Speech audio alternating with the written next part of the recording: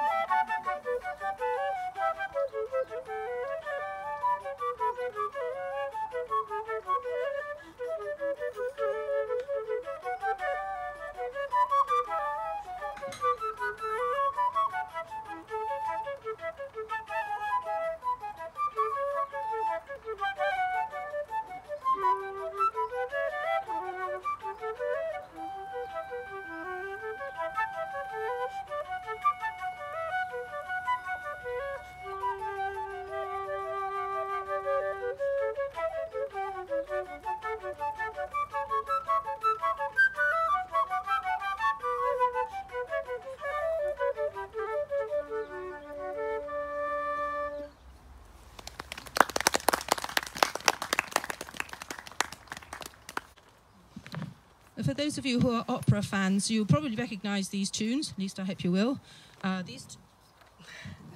These two are from the Magic Flute, and the first one is sung by 3 boys. We've only got 2 parts, but you know. And the second one is all about Papageno, the birdcatcher.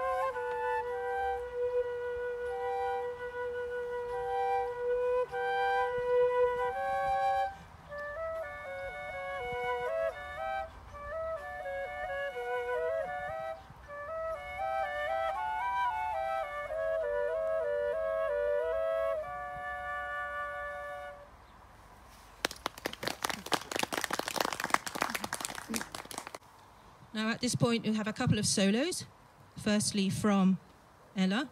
This might have been something she could have played at her grade 8. No pressure, eh?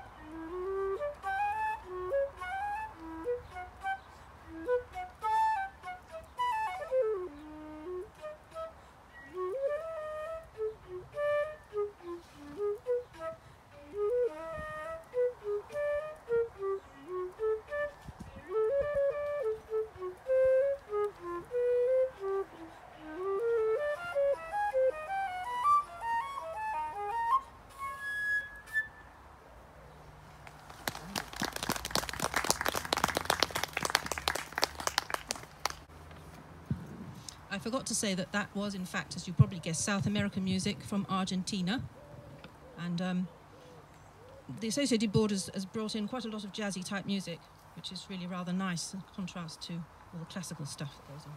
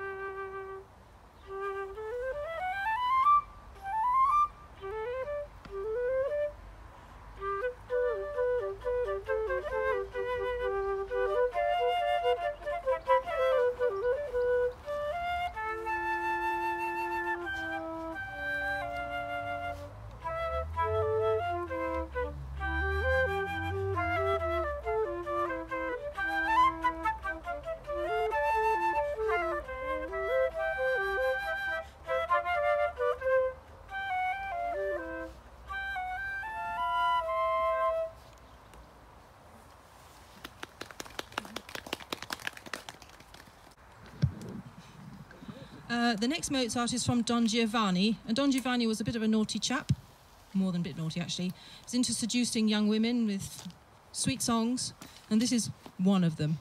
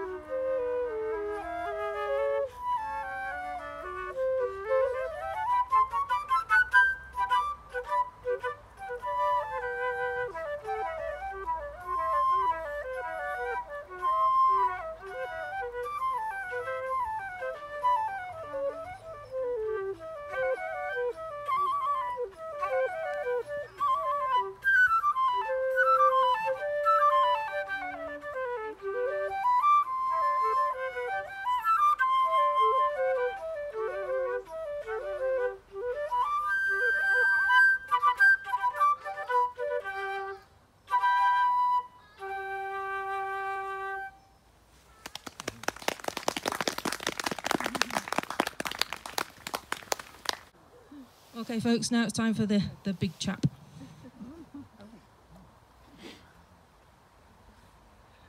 You probably don't get to hear the alto flute very much. Mostly it's used in jazz music and sort of things like that. So it doesn't get much into the classical repertoire. But recently the Trinity Board have introduced alto flute music and piccolo music as part of the exam music, if you want to. So that's this is from the grade 6 Trinity list.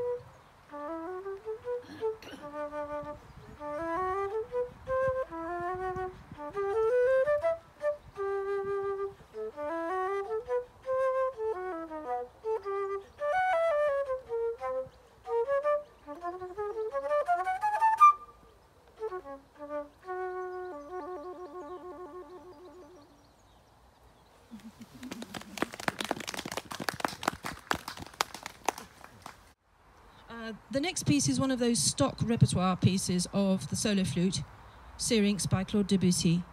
And it's sort of incidental music for a play called Psyche, which is a French play. I'll just read you the introduction.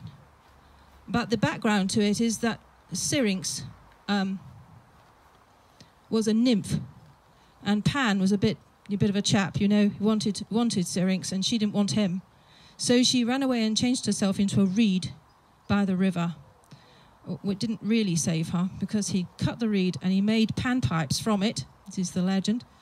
And so this tune, although it doesn't actually say it in the introduction, is very, very wistful. Syrinx is, you know, gone, as it were, but not quite gone, and not free, as she expected to be. But even so, making fabulous music. And this is the introduction. Pan's cave. Through the opening you can see a clearing in the forest. A stream flows into a little lake. White rocks in the background. In the moonlight, nymphs in white are dancing. Other nymphs pick flowers or lie by the water's edge. At times, they all stop to listen in wonder to the syrinx of the invisible Pan.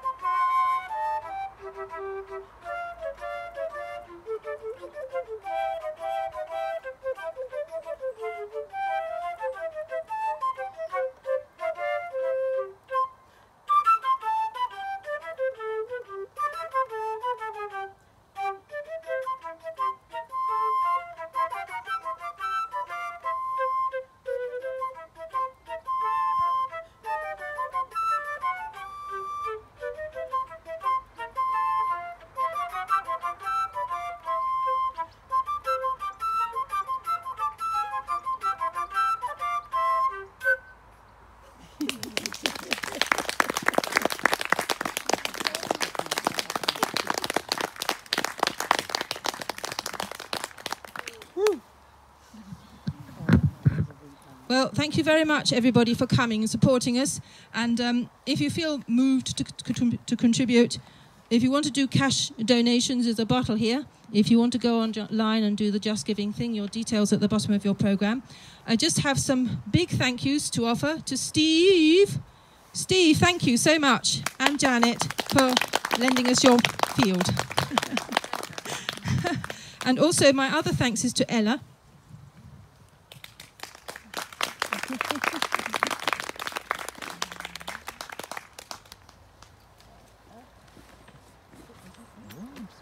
Ella didn't realise how much practice she was going to have to do, how many rehearsals she was going to have to attend, how much music she was going to have to. And this, for me, it's been, quite a challenge. For Ella, it's a mammoth task to play all this many things in one go. So, well done, Ella. And here's a little something to. So thank you all very much. I hope you're not too cold. Go home and have a nice cup of tea. Bye.